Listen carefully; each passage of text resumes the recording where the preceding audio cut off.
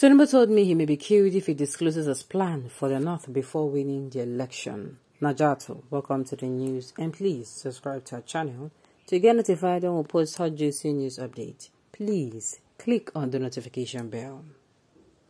Rachi Mohammed reportedly resigned from her position as the Director of Civil Society Directorate in the All Progressive Congress Presidential Campaign Council has disclosed a conversation she had with Bola Tinubu in London.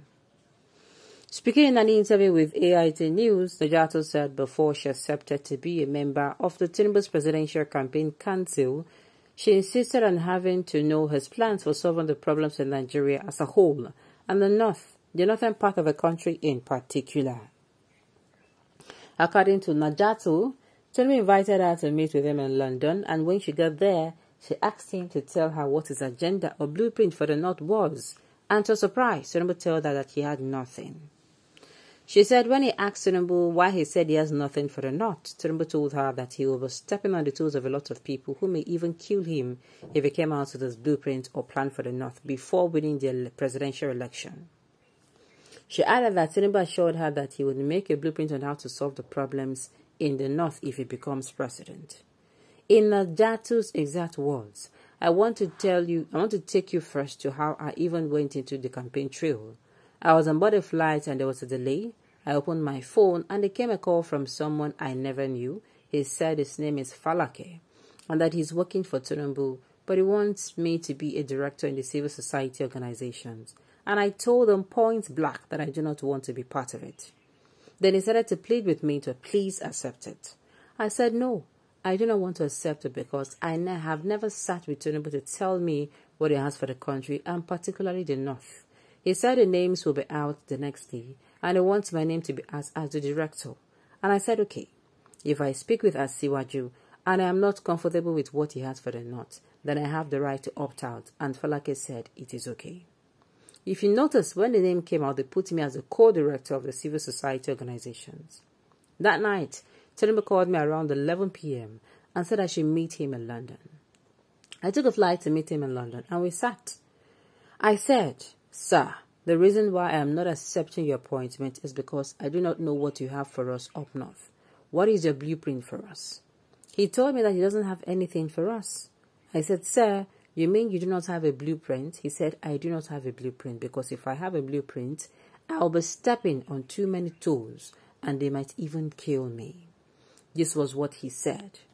I said, sir, how can you rule without a blueprint? He said he will only make a blueprint after winning the election. I said there will be lots of distractions after winning the election. You have to keep your eyes on the ball. He said, well, if you have anything you want me to put in my manifesto, then bring it. I told him to give me time to meet with our elders, and the next day we met and prepared a template. However, to date, I have not been allowed to see Ķ11Ľ to even give it to him. I called Ibrahim Masari and told him about the template I prepared for Tinubu to include in its manifesto, and he told me that the manifesto has already been prepared and that Governor Nasir Rufai told Tinubu that all the North needed is state police. I was still being patient. Then we started the campaign council. We've never been invited for any meeting or rally. I tried to be patient. In fact, I wrote my letter of resignation over 1 month ago. Then I went to tell him that look, I'm resigning from the APC. And he said, why? I said, after having sat with Ķ11Ľ, he told me he doesn't have any agenda or blueprint for any of our problems. He told me this. And then secondly, I have also tried for 3 months to get another others in the All Progressive Congress to come together and go and block to Ķ11Ľ to put our request. But they refused. Well, at this point, this woman don't dispute too much. This is where I tell her, madam, it's like you make you be careful of what you talk so that more you want no gas. But we cannot ascertain if she's saying the truth or not because believe you me, this woman, she's in between. She's not anywhere. She's not in APC. She's not in PDP. Or rather, she made people believe she was in APC, but she was not in APC. But waiting Jagaban they think. Waiting Jagaban they think. These people will support you leave your brother. As far as your brother don't come outside, I did tell you, he should have been expecting this backstabbing betrayals he's getting from left, right, center. Oh, that's what you would have done for yourself. When this man come out say, hey, then we saw what now happened in the PDP convention. So Pali, you will not say you do not know the kind of people you are dealing with. No matter what, you cannot come out now and say, I did not know this is how they behave. No, the running.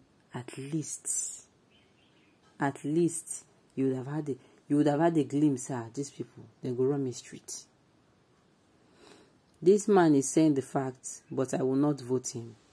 I don't understand this man or this woman. Okay? You say the truth. That is why I will vote Tinubu from the south, though I'm from North Central. I don't understand. Even with all this, they say you say the truth. Okay. So the thing is, this particular lady now, she's feeling, you don't reach where I can't the ask say her. All this one with the hair, it's still no lem, you know go where for ear. You know go where for ear at all. First, you said you asked him his plan for your people, he said nothing. Now, he said he told you that if he revealed his plan for nothing, some might kill him. All is coming from only you. Which one make you follow? You they follow politicians' mouths. They play, yeah? Just they play. Yeah. And he will tell you not another kind of a thing. Are you people this gullible? Exactly. Tinubu, maybe he said that, but believe you me, maybe he was not in his right frame of mind. I mean, age make him they talk all those things when they talk. It is maybe he said all this, but it is not as Tinubu wanted it to come out. I am telling you people the truth.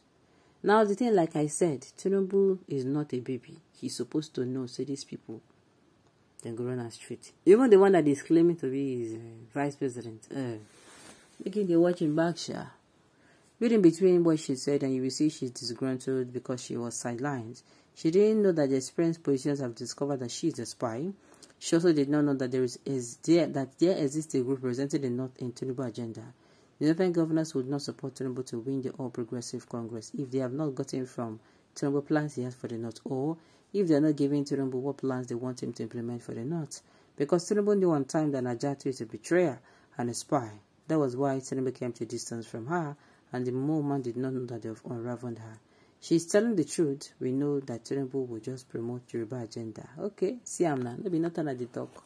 They will never vote for you. If it happens safe gone, it will need to happen again and again and again for me to believe that these people have changed. Well, it is none of our business. So anybody like making change to blue or black, we don't care. The thing is, we need somebody who is competent and capable and credible to take Nigeria off its decaying state and put Nigeria in a place where Nigeria is going to experience positive and progressive growth. Alright, on this note, you have come to the end of the news. We say thank you for